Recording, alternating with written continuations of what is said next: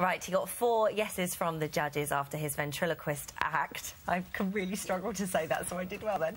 I had the London Palladium. You'd got away with it if you hadn't pointed it out. I know, but I was so pleased I said it. It just came out. Say it again. Ventriloquist. Well done. Thank you. Now she's going to muck up Palladium. No, I'm not. No, I'm not. He had the whole of the London Palladium on its feet and the 4 judges in stitches.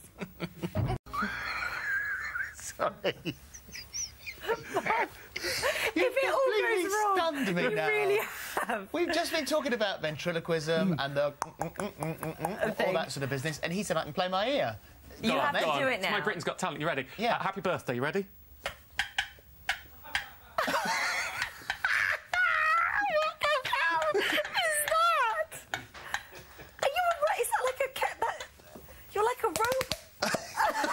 Anyway. It's incredible. It's weirder and He just weirder. did that in the competition, so how can he That's come why out we of that started laughing. sensibly? Right, Anyway. sensible now. Sensible. That goes into your mix like that, and that will fill the bowl right up with the Have you tea. ever seen a whisked cake? Classic. Classic thing. In the oven. Let's pop that in there out the way, excuse me.